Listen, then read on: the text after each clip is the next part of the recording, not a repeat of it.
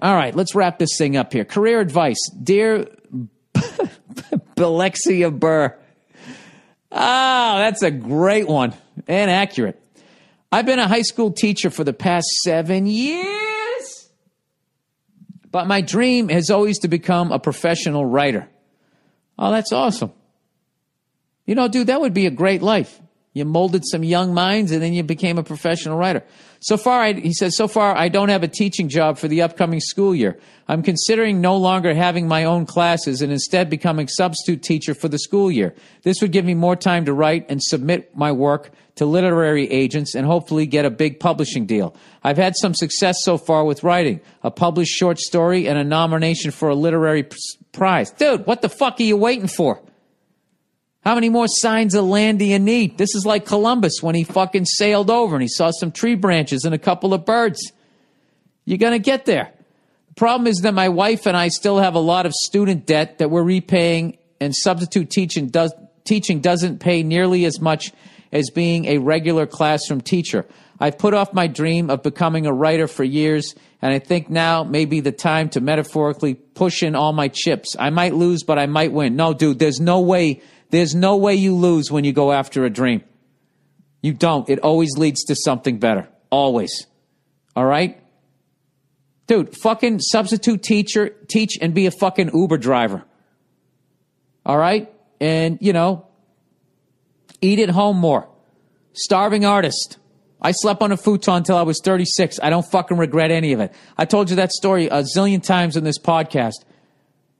I was dating this woman, and I said I had a spot I had to go do, and it paid $8 at the comic strip during the week. Tuesday night, I went down there, and I came back. I tried out a new bit, and I was doing and afterwards, I was at home in my apartment, and I was doing this silly dance in the kitchen because I had a new bit, and I was psyched because I had gone through this period where I wasn't coming up with any new material.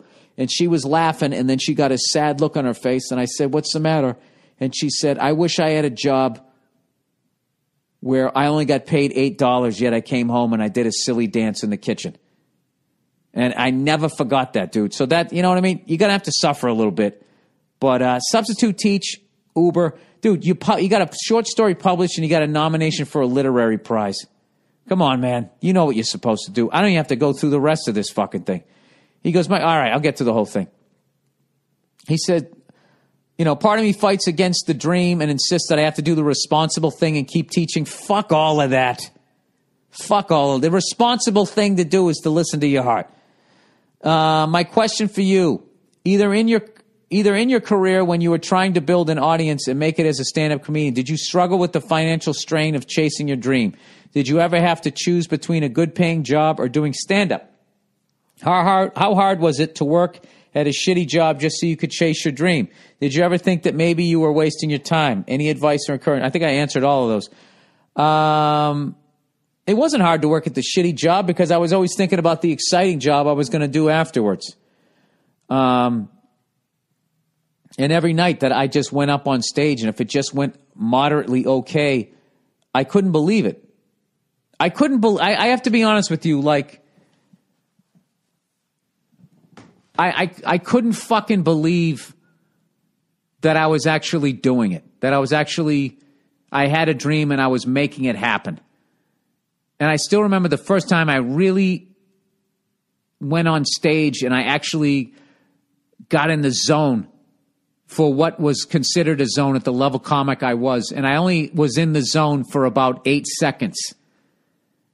I was at Nick's Comedy Stop in Framingham on Route 9. It doesn't even exist anymore.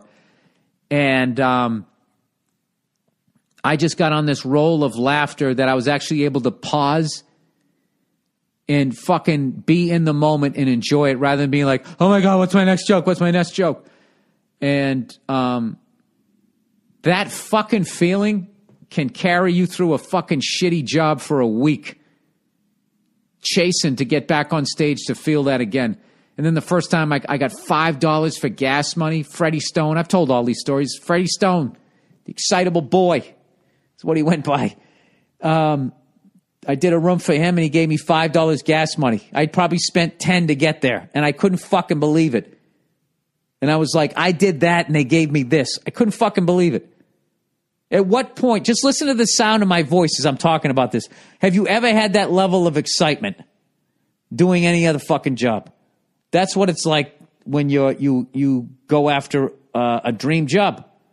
So nothing is worse than not going after it. Okay?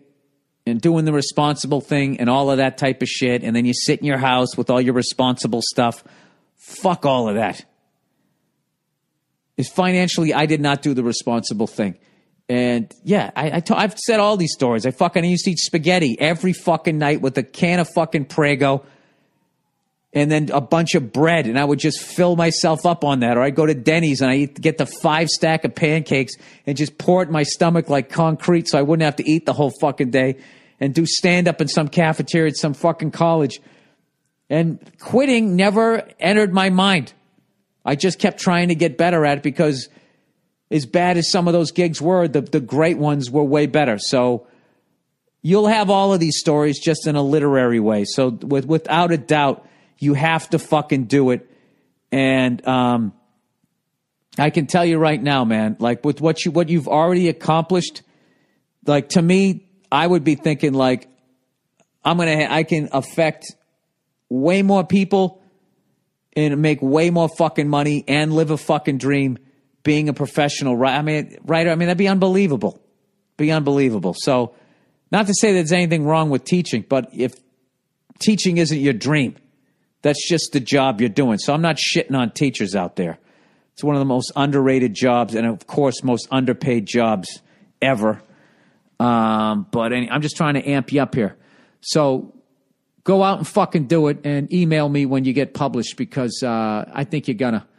I don't think you know. Look, if you're up against a bunch of other shit writers and you won one thing, but you got 2 things going on here, all right? Give me a fucking break. All right, you just need to push yourself out of the fucking bush. Not the bush, the nest. The bush. That was oddly gross.